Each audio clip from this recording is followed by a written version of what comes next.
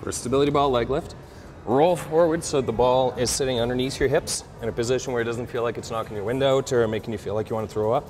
Your feet should be just slightly off the ground. Keep your elbows straight.